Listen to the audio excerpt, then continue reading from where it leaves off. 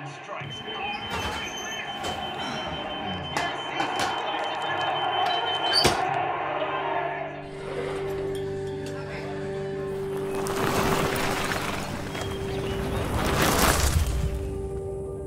just kind of washed out my front wheel.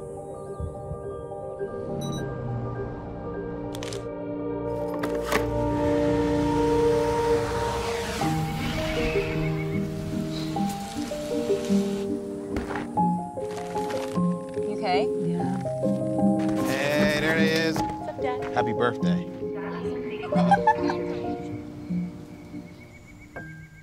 So anyone who has a passion for a specific technology is always looking for that place to apply it to a sort of grand scale problem. And when I came across the opportunity at Wing, it really felt like that fit where I could take everything I had learned about the drone space, everything I'd learned about aviation, and apply it to a problem that wouldn't just be an aircraft design problem. It would be a problem that changed how transportation worked, how aviation works. The idea of introducing aviation to orders of magnitude more people was something that was really compelling. Yeah, there's something about flying that just has always been really special for me, and that's extended back, for as long as I can remember. My grandfather flew B-25s in World War II. My dad was a shop teacher who was always kind of tinkering and interested in flying stuff. That love of aviation and kind of the experiences with aviation have extended back longer than I can remember. A story that my family always tells me is when my parents brought me back from the hospital after I was born, my dad had built a rocket that was sitting next to my crib. And from that point on, it's always been about aviation. So the first time I actually flew on an airplane, I was accompanying my dad on a school trip down to the Smithsonian in Washington, D.C. It was a super special moment for me. And then getting to go to the National Air and Space Museum and seeing, kind of all of the rock stars of aviation, seeing the Wright Flyer, seeing the Spirit of St. Louis, seeing the Bell X-1, seeing all of those creations that were almost like mythical to me. They were these tangible artifacts of flight. It was a super memorable experience. So I ended up going to MIT to study aeronautics and astronautics, and it was the first time in my life where I was surrounded by people who loved the same things that I loved. While I was building planes for research and for my classes, I also got the opportunity to build a lot of planes just for fun. And I really expanded my horizons in the hobby space, building, pretty much everything I've always wanted to do as a kid. So, whether it was a spaceship that I'd seen flying around in a movie, or a model of a historic aircraft that I'd always wanted to, I had a plastic model of it sitting on my desk when I was a kid. Getting the opportunity to build those things and see them fly was a kind of another turning point for me. Engineering is a science of practice. It really is. To be an effective engineer, you need to try things, you need to experiment, you need to take theoretical knowledge, you need to apply it practically.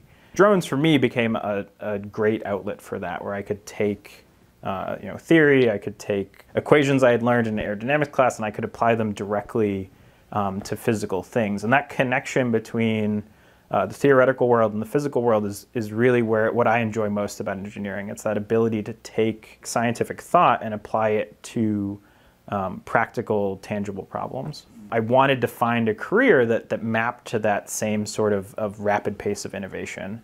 And as I was leaving college, the drone industry was really starting to take off, and it seemed like the perfect place where there was so much opportunity. It was an industry of what ifs. Like, everyone had ideas about what UAS and what drones could be used for, and nobody had done it yet. And so that opportunity to do something in aviation for the first time was really what enticed me to pursue a career in the space around drones. So when I came across the opportunity at Wing, it really signaled to me this unique opportunity to apply the emerging technology in the drone space to a truly grand scale problem. On the surface, Wing is trying to deliver goods with drones. So it's a pretty simple mission. Take drones and use them to move stuff that people want. The deeper level for me is the idea to introduce far more people than ever experience aviation to aviation. What I think underpins some of Wing's kind of core engineering philosophy is this idea of taking these really complex problems. Something that if you looked at it, you'd say, like, how could we ever solve this problem of this incredibly coupled system with all these different elements that are all trying to work together in a super reliable way. And the way that I've approached it, both whether it's building RC airplanes or building aircraft for Wing, it's to take these big problems and break them up into a bunch of little problems. And when you do that, the decision making becomes much more straightforward. You can take these complex, multidisciplinary, coupled scenarios and break them up into a bunch of discrete decisions. So it's do we have 12 rotors or 14 rotors or 18 rotors, and you can take each one of those problems and solve it in isolation. And when you aggregate those things, you can create complexity and create robustness out of simplicity. And that's been one of my kind of core driving philosophies throughout my career is how to take these complex problems and break them up into digestible problems. An example for me on this approach of how do you solve complex problems as an aggregate of simple solutions is pretty fundamental to our approach to vertical takeoff and landing flight. So you can look through the history books and see dozens, maybe hundreds of configurations that didn't work around the problem of how do you take an airplane and make it hover around like a helicopter and make it fly like an airplane. A lot of these approaches have failed or have run into challenges because of the inherent complexity in the problem, right? So, helicopters are complex, airplanes are complex. Trying to get something to do both of those things could be additive complexity. The approach we've taken is to sort of ignore that complexity. And if you look at the Wing aircraft, it's basically a multi-rotor pasted onto an airplane. So it has all the normal things that an airplane has. It has all the normal things that a multi-rotor has. And in doing so, the act of transitioning from hovering to forward flight is very simple. You just hover like a multi-rotor, and then you turn on the forward flight props and you start accelerating. And once the wing is doing its wing things, you turn off the helicopter part. And these sorts of approaches of robustness in depth, in complexity through a combination of simple solutions underpins a lot of elements of how our system works. Even the number of rotors that we picked is a representation of that. So we're flying these aircraft over people's homes, over people's neighborhoods. We want them to be exceptionally reliable. So when a wing airplane takes off, we want it to stay in the air and deliver its goods and come back in the safest way possible. So reliability is core to everything that we do. And for multi-rotor aircraft, you have to look at what happens if any one of the hover motors fails. So if you're flying around and one of these motors fails, the ability to control the aircraft can be degraded. You need redundancy, you need robustness to that. And so from a pure reliability standpoint, the wing system would work with 8 hover rotors. So 8 props all pointing up. If you lose any one of them, the airplane can still fly around. It can still complete the mission. But the wing drone is not designed just to do that.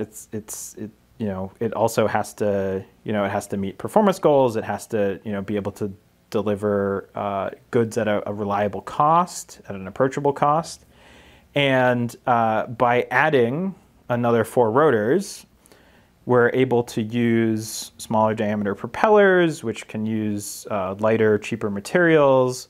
We're able to absorb more propulsion system failures and fly in an even more robust state. We're able to do novel tuning of the sound of the aircraft. We're able to do all these second order problems that if you were just designing it from a pure reliability and performance standpoint, you'd overlook those deeper trades. So I look at an airplane like this as an aerodynamicist, and I cringe a little bit, right? Because as someone who's spent a career, building flying things that are supposed to be high performance, they typically end up looking like sailplanes, like long, skinny wings, very low drag elements, and you look at our airplane, and it is sort of the antithesis of all those things. But it's there because it's supposed to do a very specific job. It's supposed to move goods in a very reliable way, and that means that the function will always kind of dominate all the other trades. And that's how you end up with these pretty interesting looking configurations. So we've designed the system, we've built a bunch of them, and now they're in operations, going and moving goods around the world. Today, in locations in Australia, in Virginia, in Finland, folks can pull up our app on their phone, and they can select some items that they want, and the airplane will go pick them up and fly them to their backyard. And that's one of the first examples we've seen of people really interacting with drones, for a commercial use case. So, these people are using this as part of their daily experience. So whether it's a cup of coffee or a bottle of cold medicine or any sort of pop-up need that somebody happens to have, they've incorporated drone delivery into their day-to-day routine. So when 7-year-old me was standing in the gift shop of the Smithsonian, picking out this airplane, I could not have imagined that almost 30 years later, I would be contributing to aviation in a way where the airplane that I helped design, the airplane that represents the work that our team has put in, would end up in the same space. If I could have my now 3-year-old daughter have the same experience where she stands in the Smithsonian and looks up and sees an airplane that we designed, I can't really imagine. I can't really imagine something more fulfilling than that. We're past the point of what if. We're past the point of, is this an industry that's going to work? Is this a technology that's applicable to everyone's life? I think that we've fundamentally answered the question that these tiny airplanes can solve really big problems. And what I'm really excited about is what comes next. So we as an industry have been operating in somewhat of a sandbox where there's either trials or pilot programs or experimentation, and the outcome of all of those experiments has been positive, right? Like the verdict is in that this works, and so now the question becomes, what do we really use it for? So now that you've solved the kind of fundamental problems of does the technology work? Does it interface with the sort of existing world? It can become more than just the solutions that we've already thought of. I think that's the part that interests me the most is what problem have we not thought of solving yet? And I think that the deeper that we go into this industry, the longer that we continue to operate these aircraft, people like the person that's experiencing the delivery, the person that's watching the airplane fly over, they'll have ideas about what to use it for, and that's the part that excites me the most is what comes next. Every time I get to meet a customer, every time I get to meet somebody who's new to the team, we ask them, like, what do you want delivered with airplanes? And very rarely do we get the same answers. I think that's the really cool part, is that once you've unlocked this capability, it sounds cliche, but the possibilities are without limit. Like you can really start to see how this can play an everyday role in people's lives.